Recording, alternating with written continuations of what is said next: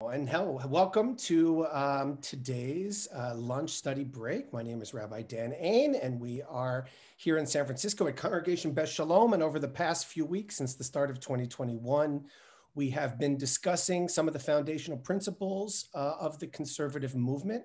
We've taken a look at some of Solomon Schechter's work. We've taken a look at tradition and change, some of the work of Rabbi Waxman. And we also took a look at Rabbi Harold Kushner's interpretation of Rabbi Waxman's three pillars for the movement. And I just want to give that by way of background because all of that predates this document, which was created in 1990 by the movement.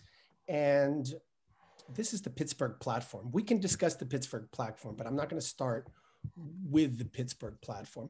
Well, you know, maybe I will. The Pittsburgh Platform, November of 1885.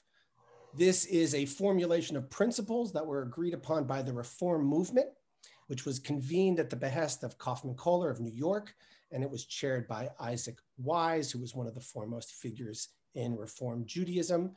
And they came to a number of principles here, such as we recognize in every religion an attempt to grasp at the infinite. We recognize in the Bible the record of the consecration of the Jewish people.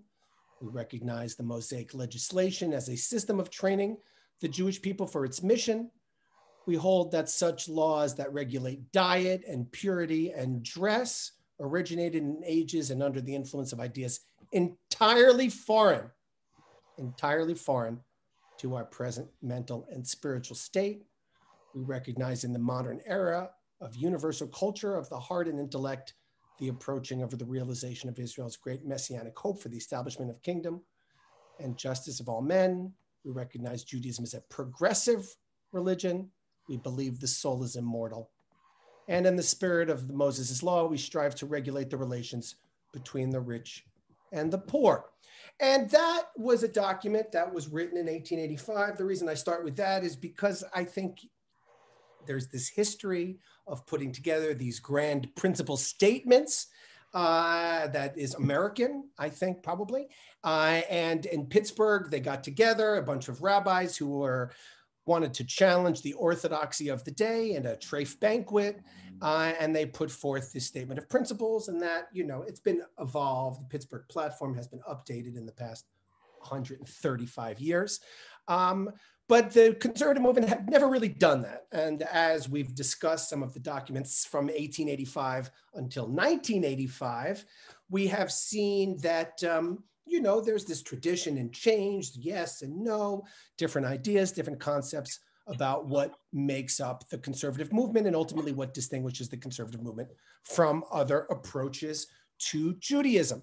Okay, so then, interestingly, for their centennial, the conservative movement decided to put together an amazing body of experts. And so let me go and show you who they've decided to include. So they decided, okay, it's our centennial year. And what we're going to do is we're finally going to articulate what the conservative movement stands for, all right? We've been around 100 years. We haven't put together a statement of principles.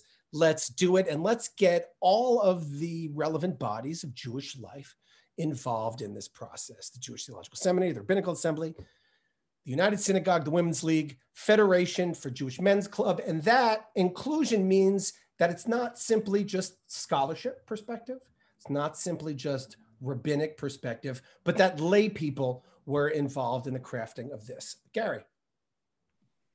I think it's important to bridge a gap between those two is that, you know, there was one Judaism in America, and then they were the reformists, and the reform platform, as you said, defined reform. But one of the, maybe it's cynical things, said those congregations that didn't initially go along with that were the ones that fixed their minhag in change.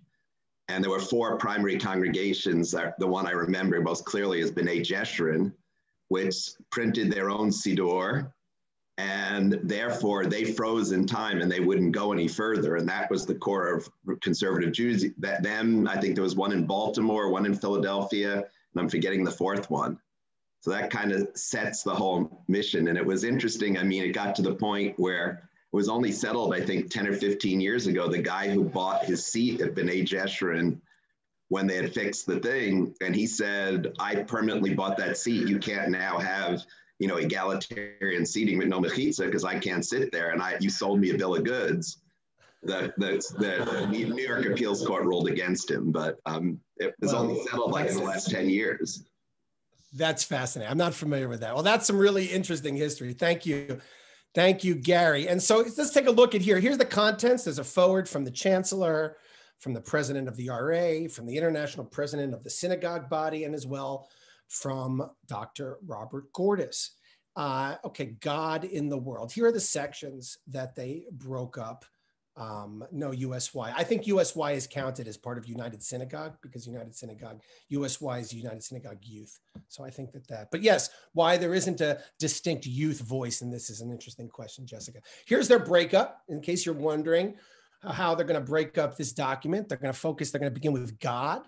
They're going to tell us the statement of principles on God, Revelation, Halakha, the problem of evil, what happens, eschatology. They're going to tell us the statement of principle on the chosenness of the Jewish people, the state of Israel, Israel and diaspora, relationships between other Jews, relationships with non-Jews, tikkun olam, social justice, and of course on women, tefillah, Talmud Torah, Jewish home, and the ideal conservative Jew. And of course, I know what you're thinking. What could possibly go wrong? Here we get a little bit of an introduction. Here's a little bit of a forward and a little, maybe slightly cheeky from Ismar Schorsch, who's the chancellor. Picasso once remarked about the still lifes of Cézanne. If there were not anxiety behind those apples, Cézanne would not be interested in me any more than a Bouguereau. So what makes this first collective statement of principles ever issued by the conservative movement so admirable and intriguing is the tension that lies beneath the surface. He claims that its sparse, dispassionate, and unequivocal prose, wow, that's a lot, Ismar, gives only the faintest inkling of the wide-ranging differences in which the idea for a balanced commission of the philosophy of conservative Judaism was born some 3 years ago. They spent 3 years working on this.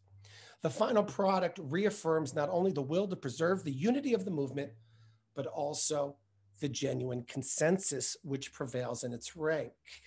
Yet for all the harmony achieved, the document deserves to be treated as a point of departure and not a definitive resolution. All right, so that's a little bit from Schorsch in terms of an introduction. And then we have this forward here, which I'm just gonna, we could go through Cass Abelson's forward if you're interested. By the way, they talk about, anybody interested in how they went through the 3 years of discussion, or do you want to get to the document? Maybe get to the document. We can go back, but basically they had different ways to get opinions and initial drafts of each section. And then there was plenty of discussion and no consensus. You get the idea. Here's a layperson's view. Who wrote the layperson's view? That's Franklin Kreutzer. And here's the introduction. So the commission, the statement, and the movement. So there's a little introduction here. And it says here, the centennial of the JTS, celebrated in 86, 87, has focused the attention on the first 100 years of the history of conservative Judaism on this continent. Not coincidentally, when we entered into 2021, that is 100 years that this community has been going. So I thought it was appropriate time for us to go back and begin to take a look at the foundational principles upon which this community upholds. But he says here, actually, here's a little more history for you, Gary. Oh, by the way, if anybody's interested, I can put the document. Here's the whole document. If anybody wants it, there you go. There's the entire document. Download it. You can have it all there. So the centennial of the Jewish Theological Seminary. Okay. Actually, the first 100 years of the history of conservative Judaism on this continent. Actually, the movement had its inception in Germany a half century earlier. In 1845, a meeting of modern rabbis convened in Frankfurt. On the third day, Rabbi Zechariah Frankel left the meeting in protest against the proposed resolution that declared the Hebrew language was not objectively necessary for Jewish worship, but should be retained in deference to the older generation. When in 1857, the Jewish Theological Seminary the first modern institution for the training of rabbis was founded in Breslau. Frankel was appointed its rector. In a few years, the institution had become the dominant intellectual force of religious life in European Jewry. He called his approach positive historical Judaism. And by this term, he meant that Judaism is the result of a historical process and that its adherents are called upon to take a positive attitude toward the product of this development as we encounter it today. While its opponents, both to the left and the right, challenged him to explicate his philosophy of Judaism more concretely, but he was not drawn into polemics. He had little taste for theology, and so he was not drawn into that battle. And this goes on to say this was largely repeated on American soil. The JTS was founded in 1886, existed for a decade and a half when Schechter is invited over. And then, of course, we get Louis Ginsburg, Alexander Marx, Mordechai Kaplan, etc., etc. All right, so let's go through this, past this introduction. This talks about the 20th century, conservative. Let's just go to this last paragraph, and then we'll take a look at all the names. The conservative philosophy has been expressed in the lives of conservative Jews for decades. A number of conservative rabbis and lay leaders have also articulated, in part and whole, or written form. As the conservative community matured, however, it increasingly felt the need to have an official statement of principles, and it decided to do that in 1985. And maybe when we're done discussing this, we can see if that decisive step was warranted. The official heads of the two arms of the movement, Dr. Cohen, Rabbi Shapiro, they got together, and here is the commission. Look at this distinguished commission of people who served on this. Robert Gordis, Cass Abelson, Elliot Dorff, Neil Gilman, Simon Greenberg, Evelyn Henkind. I mean, look at this name: David Novak, Alex Shapiro, Dr. Miriam Klein Shapiro, Seymour Siegel, Gordon Tucker, Gerson Cohen, Ismar Schorsch, Cass Abelson. I mean, these is in 1985. Where's Joe Roth? Where's his name? Let me ask his son, Akiva. He was not on that commission. Well, why is that? He wasn't there at that commission. So I guess Joe Roth was not a part of that commission at the time. So I guess his deanship had, he was done as the dean of the rabbinical school by that point.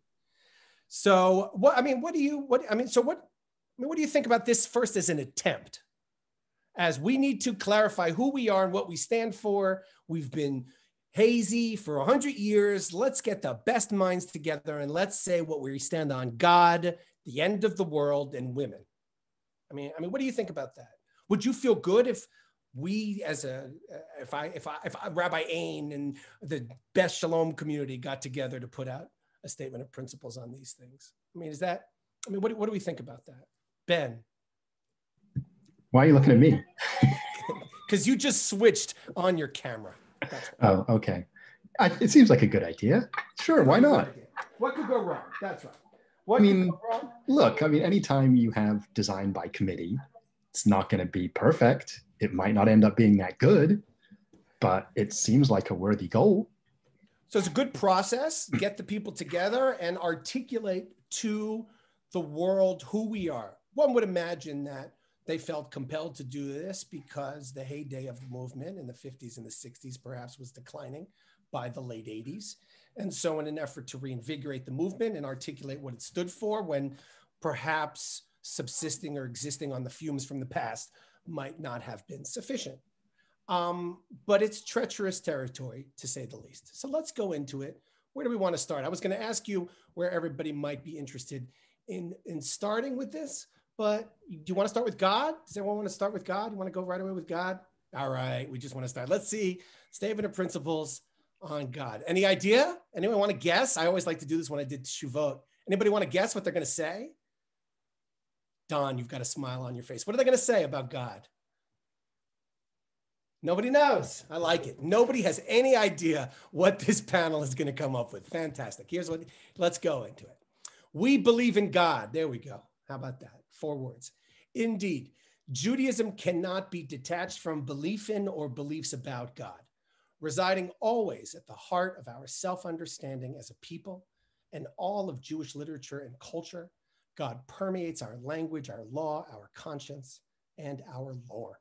From the opening words of Genesis, our Torah and tradition assert that God is one, that he is also the creator, and that his providence extends through human history.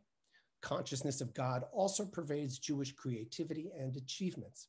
The sublime moral teachings of the prophets, the compassionate law of the rabbis, the spiritual longings of our liturgists, and the logical analyses of our philosophers all reflect a sense of awe, a desire to experience God in our lives and to do his will. God is the principal figure in the story of the Jews and Judaism. Although one cannot penetrate Jewish experience and consciousness without thinking of and speaking of him, God is also a source of great perplexities and confusions. Doubts and uncertainties about God are inevitable. Indeed, they arose even in the hearts and the minds of biblical heroes such as Abraham, Moses, and Job. The biblical prophets and wisdom teachers, among the greatest masters of rabbinic midrash, and in the writings of renowned Jewish thinkers and poets to the present day. One can live fully and authentically as a Jew without having a single satisfactory answer to such doubts. One cannot, however, live a thoughtful Jewish life without having asked the questions like, does God exist? If so, what sort of being is God? Does God have a plan for the universe? Does God care about me? Does he hear prayer? Does God allow the suffering of the innocent?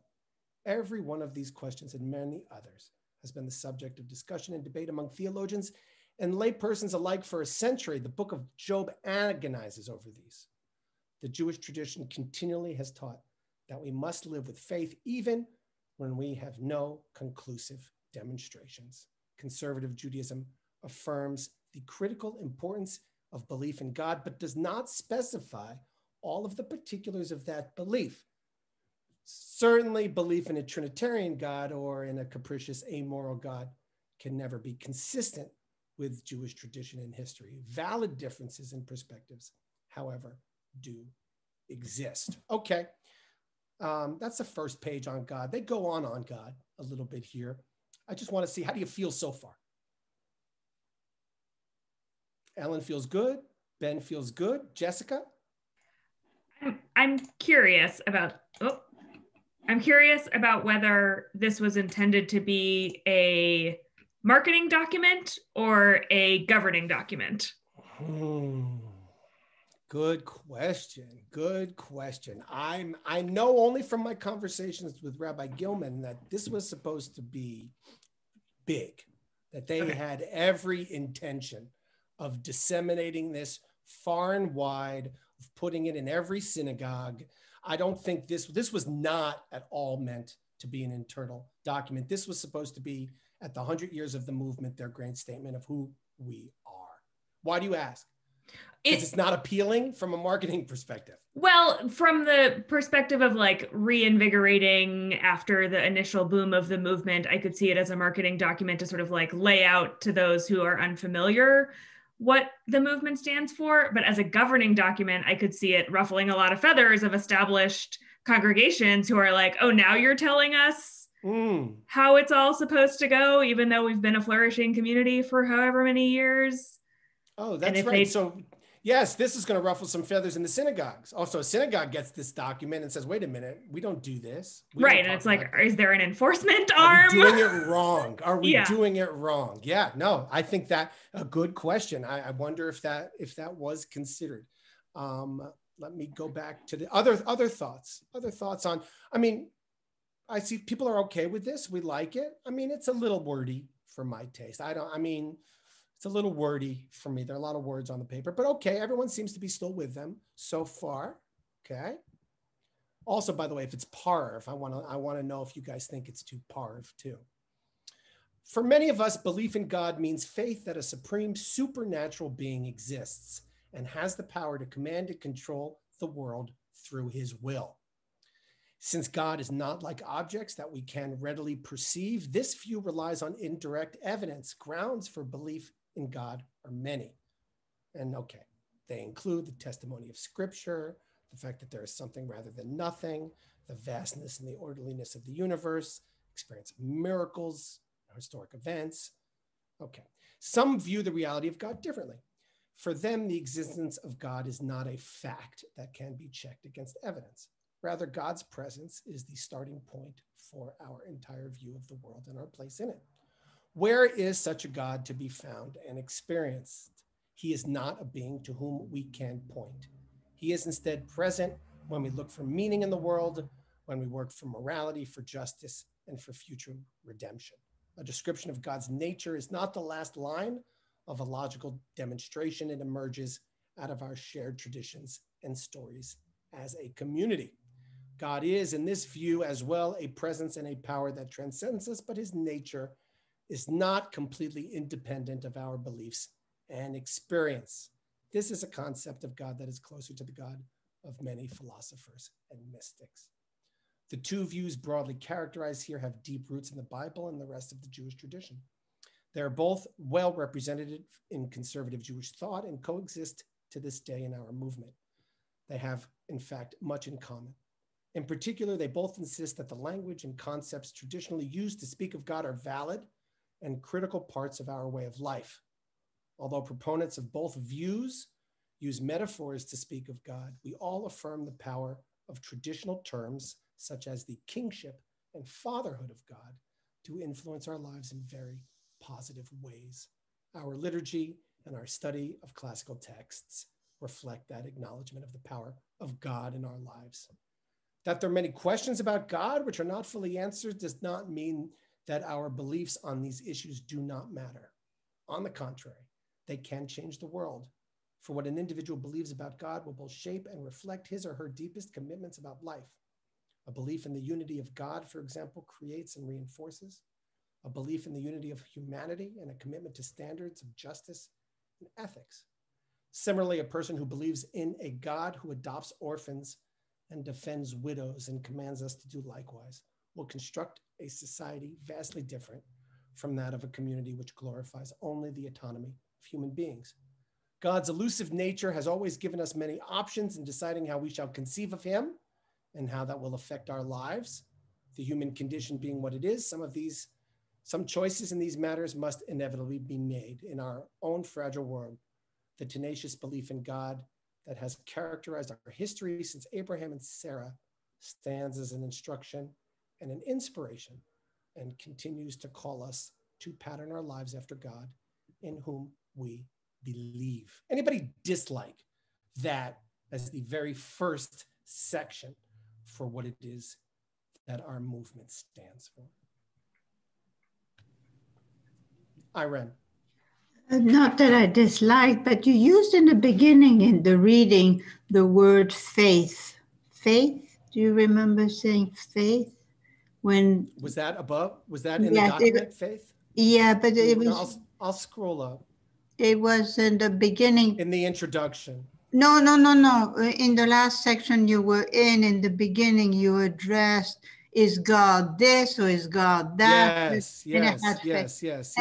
I need to be clarified about the word faith, because I was told before that that's not really a term of Judaism. Faith is more a term of Christianity. Well, first of all, the document, let's talk about the name of the document. The name of the document is Emet, be-Emunah. Emet, be-Emunah translates as truth and faith. Truth. And what is Emunah? Faith. Oh, it is faith. Wow. And so it's the balance between those two. The acknowledgement that there is, faith, but faith, I don't know what the etymology of the root of faith is versus emunah. So, I could, maybe Akiva does, but I'll get lost in the weeds there a little bit. Well, so you're getting involved in a discussion we had when Rabbi Glazer was here, who did not like emunah as translated as faith, and he was adamant about that. So, what was the reason? What was the reason he didn't like it? I think it's because to him, it was a Christian terminology, or maybe there was more to it, but I don't remember. Yeah. And so I'm just asking more for myself, because many times I use the term faith and then I go, oops, maybe I shouldn't use it. Yeah, no, I always use the term faith. I don't have a problem, but I mean, I'm a little fast and loose with using Christianized American words towards spirituality. I mean, I don't have a problem with that, Gary. If I remember, and I think the thing Eren is reacting to, it was, and I forget who said it, but Christianity is an act of faith, and Judaism is about action.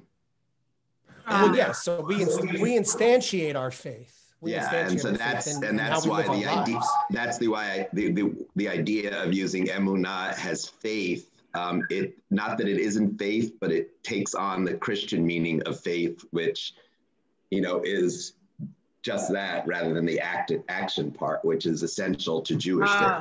Yeah, that makes sense. And it's in contradistinction, Eren, to, I guess, Torah Umada. Right, so let's look at Torah Umada, which is the YU's motto. Torah Umada is Torah and science. All right, Torah and science, and we're going to combine Torah and science together, and that's what we're based on. Here, faith and truth gives a different feeling to it. Faith and truth means we believe, but we're going to be intellectually honest about that belief. We're going to pursue truth, even to the extent that it challenges our faith, but we're still going to push faith back against truth. I think kind of that's where it's going. Dara, you had a question. It was more of a comment. Yeah. In the section that you just read, the first paragraph said, there are many reasons, there are many evidences for belief in God, and then goes and lists them. Yeah, and then it said, on the other hand, people believe in God because of, because here it informs our behavior in the world, et cetera, et cetera. For many of us, here it is. For many of us, belief in God means faith, and some view the reality of God differently. Yes. So my reaction to that, and I don't know if it's just idiosyncratic to me, but I felt like the first paragraph was sort of silly, and the second paragraph spoke more to me, but that may be because of my own beliefs and understanding of God. But I kind of felt like he was sort of arguing against himself in a way, or I guess maybe could be thought of as being very inclusive in the way at the very end of the introduction, it said, yes, we all believe, but our reasons for believing and our way of believing don't have to be the same. And I guess the writers were sort of demonstrating that by saying, okay, some believe because of these evidences and some believe because of these other reasons. I think that's exactly right. But it does create a little bit of dissonance in the reader who's expecting one thing and is thrown off track in a statement of principles, and Jessica notes it, of course, very wishy-washy. Jeff, and then Marcia. Going back to the statement they made earlier in the document, the idea that a capricious or uninvolved God is not an authentic view, something of that nature. Is this merely a position statement of the conservative movement, or is this intended in any way as a litmus test? Are they saying if you believe that God exists but is capricious, which, by the way, is actually what I believe, are they saying that I can't identify as a conservative Jew, or are they saying that I'm not part of the Jewish people? So they're saying this: conservative Judaism affirms the critical importance of belief in God, doesn't specify the particulars. If you believe in a Trinitarian God, what's fascinating to me is that they don't say if you're an atheist. So Trinitarian, that 3 is offensive, 0 is 1 and 0, any more than 1. That's the old joke. How many gods can you have in Judaism? No more than 1. You can have 1 or you can have 0. It's just interesting that they acknowledge that here, believe in a Trinity or in a capricious, amoral God. So basically, if you believe that God is capricious and amoral, that's not really a consistent view with Jewish tradition or history, and the conservative movement will define God differently. So that's right. Okay, so are they saying that if I believe that God is capricious and amoral, it's not based on anything that comes from our movement or from our history. That's what they want to tell that. So I'm not practicing Judaism, or I'm not a Jew? It's definitely not saying you're not a Jew. It's just saying that that framework doesn't fit into the conservative movement's understanding of the history and the philosophy of Judaism. That view of God is outside of this movement's understanding. Fred. Oh, sorry. Marcia, then Fred. Marcia first. Sure. Yeah. Okay, jumping off from what Jeff I may have been alluding to, I'm wondering in this description is where's there room for when bad things happen to good people? Oh, it's there. I got a whole section on it, Marcia. Let's go down. Hold on. Fred, hold your question for 1 second. So let's go down to... I'll just throw in now because I probably won't have a chance to say it, get started, is that in response to Marcia's question, I often say this to rabbis. I don't know if I've said it to you yet. I think your entire profession across the spectrum, everyone from the left-wing modern Orthodox on leftward, has been infected by Harold Kushnerism. Well, I definitely think Harold Kushner is a large force in this movement, and I know he didn't invent that, but I think it's Kaplan is actually probably probably predates Kushner, and he does, but a lot of Kushnerism with it. Can you clarify for us for the illiterate? Sure. So that, by the way, I apologize. I've been criticized of moving too quickly, and people without PhDs and rabbinics have a hard time following this. So if anytime anyone needs me to clarify something, please, Jeff, explain yourself. I just want to finish. By the way, Hans Kung said in one of his books, I think in the early to mid 90s, he talked about Kushner's view of God. I don't remember if he cited him by name, but he said, American rabbi, there's a view currently in vogue, blah, blah, blah. It is not an authentically biblical view of God. Also, what I was just going to say a moment ago was, I know Kaplan predated Kushner, but they didn't invent deism, certainly. But Kushner took this, he tweaked it. He came up with his own modified form of deism.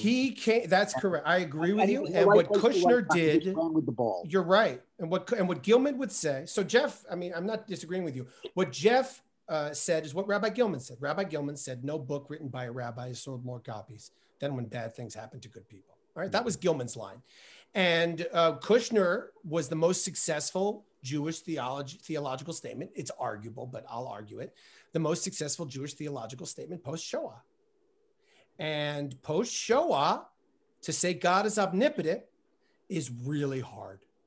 To say God is all-powerful and could have stopped the Shoah is just very hard for people. And so this goes very well into my section that Marcia was asking about the problem of evil. So it comes right up here. The existence of evil has always provided the most serious impediment to faith. Given the enormity of the horror represented by Auschwitz and the threat of nuclear destruction symbolized by Hiroshima, this dilemma has taken on a new terrifying reality in our generation. It's impossible to understand the conservative movement in the last quarter of the 20th century without understanding this impact of the Shoah. And I've spoken about it before. The question of how a just and powerful God could allow the annihilation of so many innocent lives haunts the religious conscience and staggers the imagination. The problem is, Jeff, is that people were very comfortable saying the Second Temple was destroyed because of sinat chinam, because of basic hatred that you guys had amongst each other. And so the temple was destroyed. No one was comfortable. In fact, for good reason, no one could morally say that. You couldn't say the Shoah was called. It's immoral to say that about the Holocaust, in my estimation. And this created a huge theological quandary. So despite centuries of debate, we must realize that no theology can ever justify the mass slaughter of the blameless. This is them sort of validating me saying it's immoral. To even come up with a theology for the Shoah is immoral. The death of a single child or the seemingly randomness with which natural disaster strikes. The Torah itself reflects the tension between the inscrutability of God's will and God's own assertions that he is the author and prime exemplar of morality. Ultimately, we cannot judge God because we cannot discern his workings from beginning to end. A discrepancy will always exist between our finite characterizations of God and his own infinite nature. Although we cannot always reconcile God's acts with our concept of a just God, we can seek to further our understanding of his ways. So then they go into free will. By creating human beings with free will, God of necessity limited God's self, with the real possibility of people making the wrong choice when confronted by good and evil. The entire concept of choice is meaningless. So endowing humankind with free will is seen as an act of divine love, which allows for our own integrity and growth, even when those decisions can bring such horror. We must recognize the world's suffering directly results from the misuse of our free will. At times, however, we are confounded and even angered when we cannot discern the purpose of suffering or the warrants of evil targets. We deny as false and blasphemous the assertion that the Holocaust was the result of its victims' transgressions or of the sins of Jewry as a whole. We reject that. But even when the causes of human evil are traceable to justification of natural disaster, oh, the hurricane hit that area because you know how those people behave there, or genetic disease remains a mystery to us. When words fail us, when our understanding cannot grasp the connection between suffering and our deeds, we can still respond with our acts. Tragedy and personal suffering can spur us to new levels of compassion, creativity, healing, and liberation. Surely, Marcia, you agree with that. When caught in the throes of pain, the sufferer can find little comfort in theodicy. Thus, attempts to vindicate God by positing tragedy as a necessary condition of life, or by asserting that evil is either the mere absence of good or the work of an autonomous demonic realm, may have some philosophical value, but they cannot alleviate the immediacy and the intensity of the suffering. We all know you never go to a Shiva house and explain why someone died. Heaven forbid. During moments of travail, we can find solace in God, who identifies compassionately with us in our struggles. This is the Kushner. This is the Kushner's language right here, explicitly, Jeff. The God who identifies compassionately with us in our struggles. That's Kushner's, the God who cries with us. When the world seems chaotic following bereavement, the traditional blessing, Baruch Dayan HaEmet, blessed is the righteous judge, and the Kiddush and the Kaddish can provide a sense of stability and order that can be signposts on the road from mourning to consolation, while affirming our belief that not all is chance, that there is a divine plan, even when we cannot clearly discern its contours. The image of Olam Haba, which is the hereafter, or literally the world to come, can offer hope that we will not be abandoned to the grave, that we will not suffer oblivion. Stripped of all illusions of self-sufficiency by the reality of death, we can gain a deeper consciousness of God, who caringly grants us the fortitude to endure and the ability to find meaning even in our losses. We maintain our faith in God, whose will it is that good triumph over evil, even if that triumph is experienced only fitfully in historical time. By the way, it sounds a lot also like Dr. King, right? The great arc of righteousness, of history bends towards righteousness, but it goes in fits and starts. Humanity can delay God's plan of a world freely united in love and righteousness with him, but it cannot prevent its ultimate fulfillment. Even if the kingdom of God remains a vision of a distant future, we can attain kinship with the divine by restraining our hurtful, self-aggrandizing impulses and by dealing justly and compassionately with one another. Marcia, does that answer your question? Yeah, it does. Are you satisfied with their formulation? I can't hear you. I sort of think it's the best we can do. I don't think there's going to be any explanation that's going to totally satisfy. But we have to believe that there's this omnipotent God, and then these terrible things happen. It just doesn't wash well. So you either become an atheist and get no goodies from having any kind of faith, or you have to have this sense of imperfection here in the whole system of things. Yeah, ultimately you have to maybe shrink God. And I think that's what Jeff is responding to. I know Fred's had his hand raised. Is it on this topic or should I go to Ben? Yeah, I can chime in. I mean, it's interesting because I was inspired to raise my hand a little while ago, and then we sort of meandered for a bit, which is good. But it really kind of circled right back in many ways, because I think that what we're talking about is belief and faith and all these different things. And to me, we are the people of Yisrael, right? And ultimately what we're talking about here is we're struggling. That's right. What it's all about, is that we are a people that struggles with the whole idea. We question, we think, we doubt, we believe, we have faith, we have all of that. And it could be at any moment in any given time of day that you can go through a wide variety of those feelings. Amen. And those thoughts and those doubts. And I think that really the document here, amen. I think the document here is trying to validate that. Ben. Yeah, I mean, I don't want to argue with the theodicy here, because then we'd be here all day. But no, come on. I have a bigger problem, which is that this document is now not even internally consistent.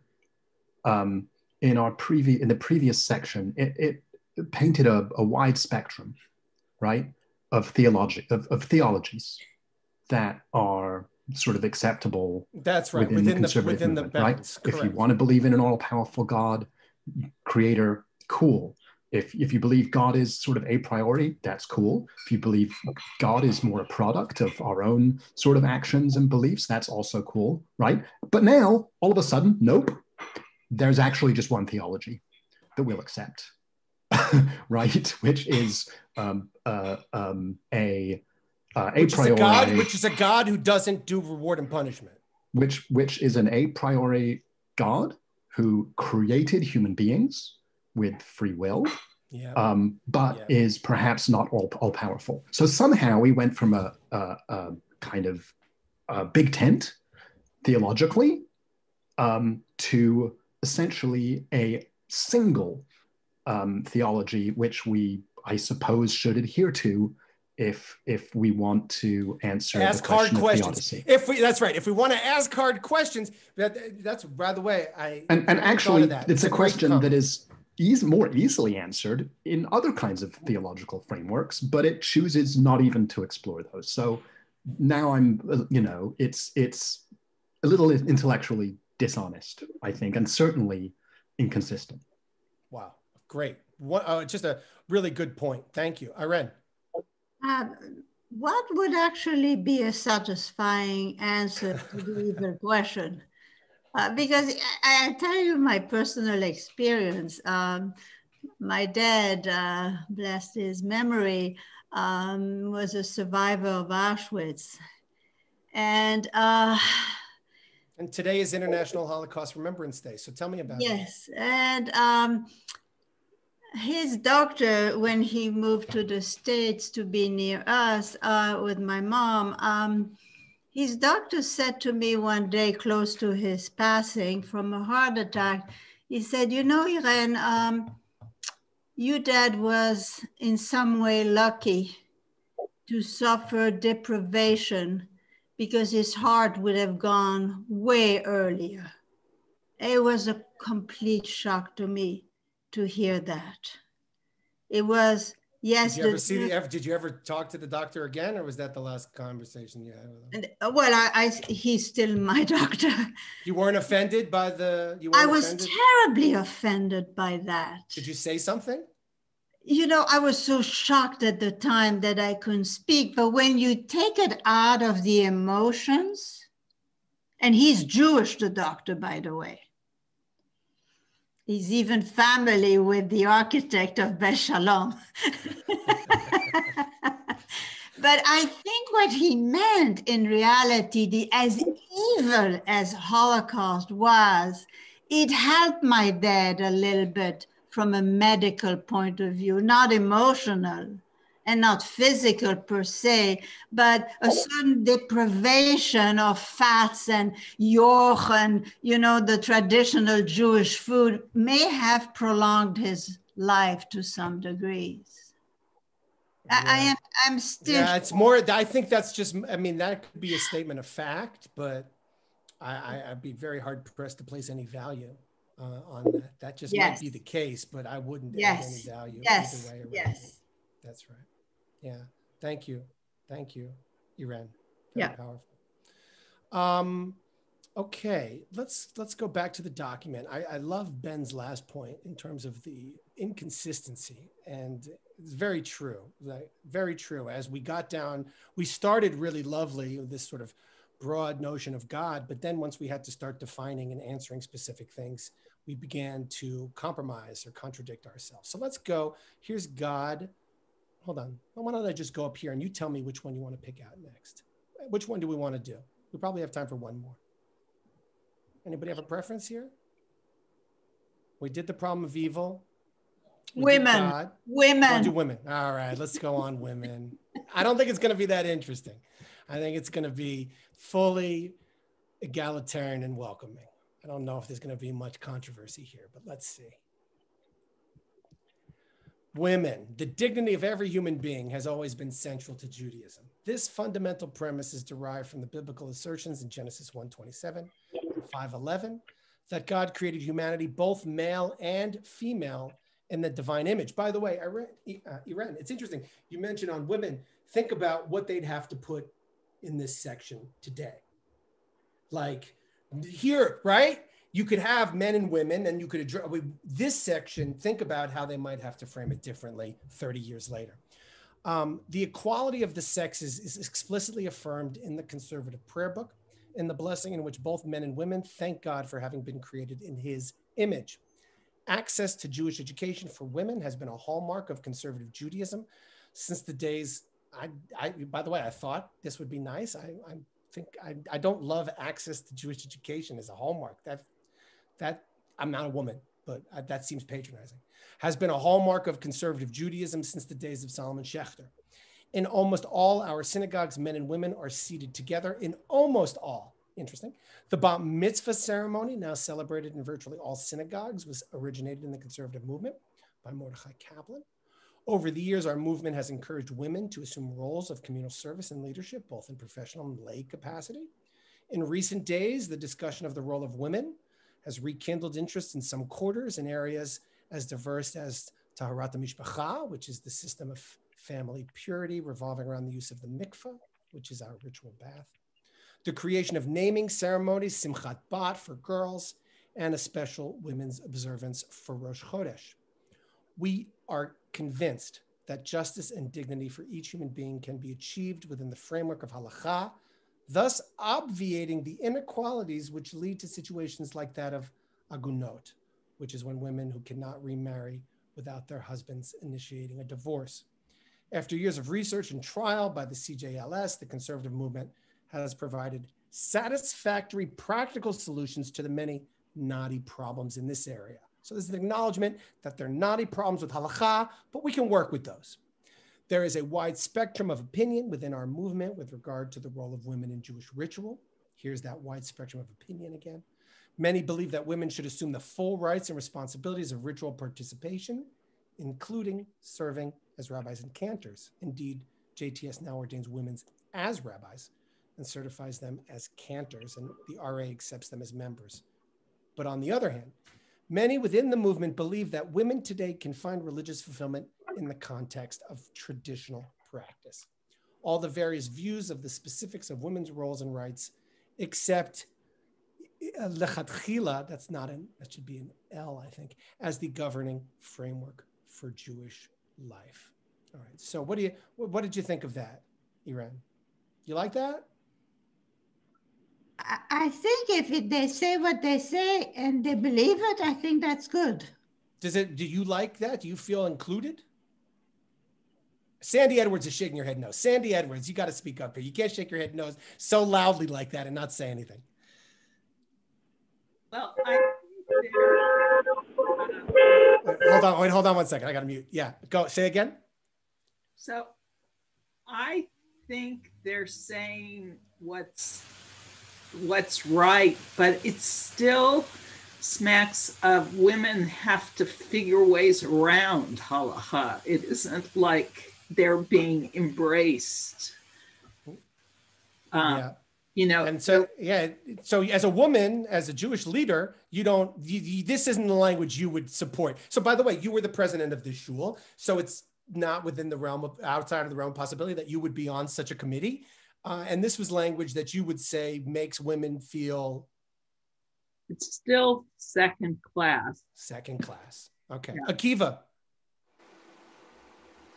Yeah, I think it has to be noted that in the introduction and really in the entire document, it doesn't actually indicate that one of the reasons the commission was founded was it was right after women ordination, and they were very much afraid that the entire conservative movement would split apart. So that's why this document, in many places, it said, some of us on the committee say X, some say Y. Beautiful. And the truth of the matter is, well, certainly I live and breathe pluralism. To a certain extent, pluralism on many of these subjects over here, this sort of was a document to try to keep the movement together. And indeed, a handful of the people on the commission within 2 years of the publishing of this were gone from the conservative movement, never to return again. And they went here, right? Actually, David Novak is the current president. It's interesting you mentioned that. David Novak is the president of the Union of Traditional Judaism. There he is, yet right there. His own daughter is just got smicha. I know. Of Yeshivat Maharat, and goes by the title rabbi. So David Novak, you can find it online, gave a very interesting thing of how he has come full circle on the issue of women ordination. And not only is he supportive of his daughter, but of all others. And I would say if this document were being written today, it would not be written on some say this, some say why. It would be fully egalitarian. I thank you for that history. That's so good, Akiva. That's exactly right. This was an attempt to keep the movement together. And as Akiva noted, it didn't succeed because you have Novak, you have a Livni, here, Miriam Klein Shapiro. These are people who are on that list of people that I read at the top. So they left. And this was an effort. And I do agree with Akiva. If written now, 30 years later, it would definitely, Sandy, read much differently. Okay, I have Gary, and then I have Jessica, and then I have Iran. I've been relatively quiet because I read this document previously and I know what it said, and Akiva is right on. Every section is wishy-washy. I mean, there's nothing. You read every section and it sounds good and it comes to the conclusion at the end. We can all just get along. I did a reading of all the major, a group of major books on conservative Judaism and its growth. I started it about 5 years ago. And I think this was one of the worst because it didn't do anything. So, I mean, really, the interesting thing is, and it's one which you have which we've never discussed really. I know you're not a fan of, but the more recent teshuva on women and the necessity of the obligation. The obligation of all mitzvot that men are obligated in, women are obligated in. And also the discomfort, we follow that, if you're going to be a shatz during the week, you have to lay tefillin, you have to take on that honor, you have to take on the obligation of laying tefillin to be a leader of the congregation during the week. So that would be a discussion topic that would be two responses to that. And I think Rabbi Roth, Akiva's father, dealt with them rather astutely in his landmark Teshuvah. The difference with your laying tefillin to be the shatz is that woman has taken on the chiyuv onto herself, which Rabbi Roth gave her the option to do, which could provide for her to become a rabbi. The problem that I have with the recent tshuva, it's creating a chiyuv where none previously existed. And, my reading of the Torah says you shouldn't expand these laws to the left or to the right. So that's kind of an expansion. But I would argue that we all want to grow. It's the idea that we should all grow in mitzvot and all grow in Torah. And when you take that path, that's the natural conclusion. Yeah, I mean, I hear you. I encourage we require every bat mitzvah. So we're doing all of our bat, chiyuv, thank you, good question. Chiyuv is an obligation, good question, thank you very much. I require every bat mitzvah, when she becomes a bat mitzvah, to lay tefillin, especially if she's having a bat mitzvah not on Shabbos. In fact, in particular, if she is. So that is part of what I do. But for me to go, and I've mentioned this to you, so you know the example. For me to go and tell my mom that she has to lay tefillin is a step too far when she's lived 74 years without that obligation. I just don't know how I do that. And that's where I come out on. That's different. That's different than what it says. Yeah, because we're saying if you, she as a woman in Judaism, she wouldn't have led services during the week either. So if she's going to grow in that mitzvah and be the shots and represent the tzibor for the community, I mean, she's got to grow in the mitzvah. Right, but I can tell Ben Shin he should be a minyan laying tefillin because it's his chiyuv, his obligation to do so. I can't tell that to Sandra Cohen. By the way, that might make me old-fashioned. So I just want to acknowledge that. That's the one way in which I might not be totally egalitarian, which is weird. And I acknowledge the inconsistency. No, you have but for me to command Sandra to lay tefillin when in her life previously she has never had that obligation, and for me to institute it upon her, it just makes me slightly uncomfortable. Sandra. Well, I was brought up Orthodox in an Orthodox family, an Orthodox community. And so the role of women was different.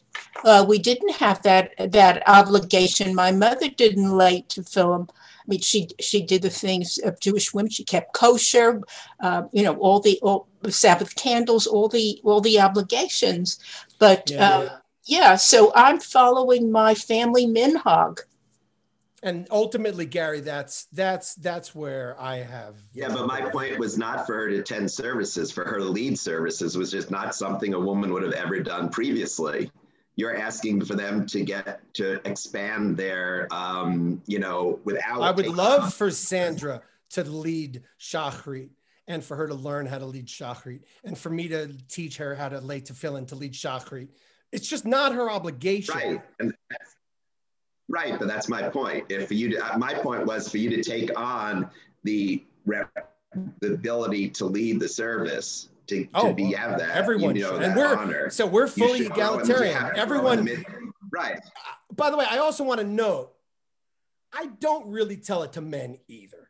So I understand. I mean, I'm not often telling men what they should and shouldn't do, even though I might have halachic sort of integrity as the rabbi behind me. It's not usually my practice. Irene. I cannot believe that I am so naive that the interpretation of the document regarding women had no opening for women to be the equal.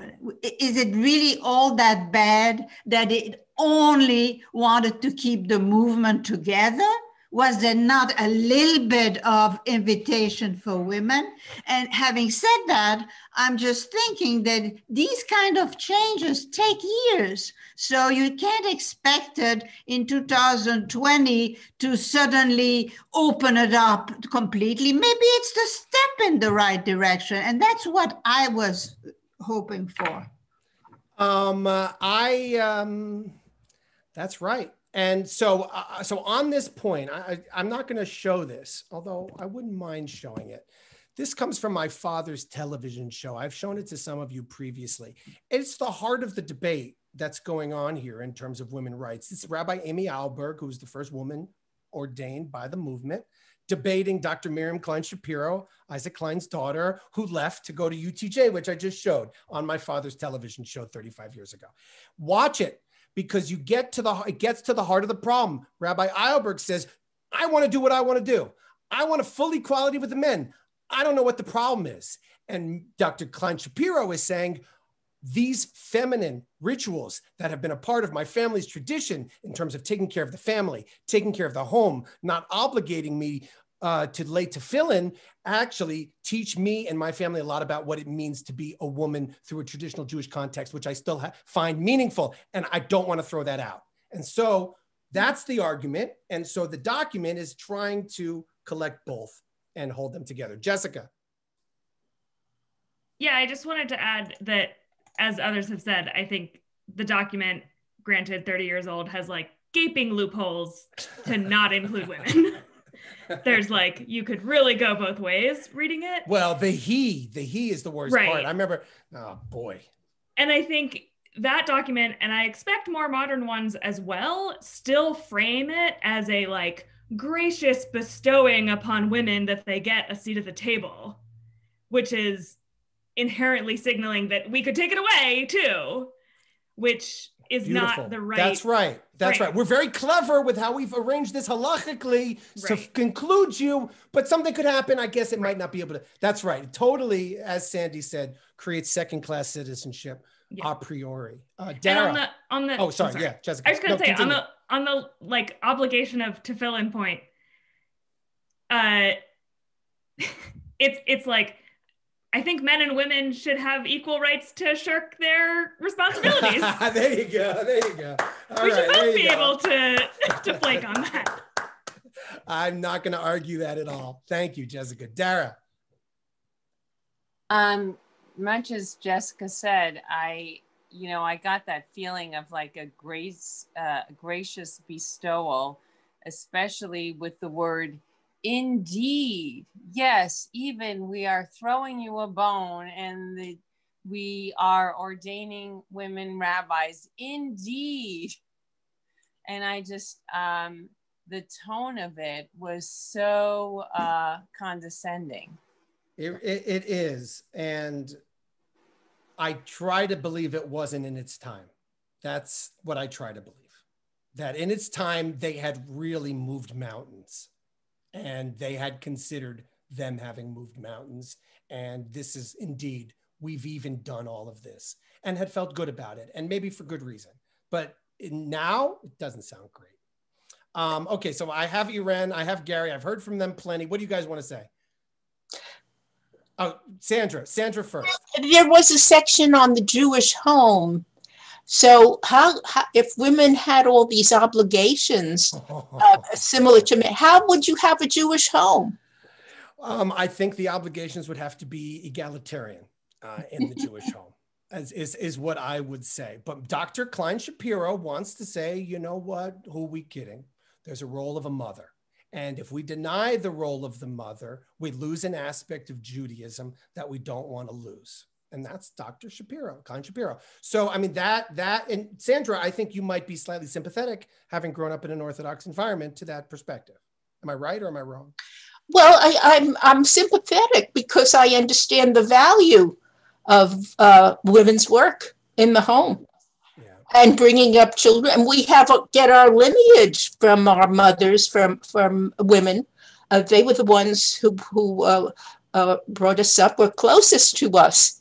And imbued. And you wouldn't love it if someone said that those are antiquated, anachronistic values that are currently immoral. That wouldn't go over so well. Yeah, and I think ultimately that sits at the heart.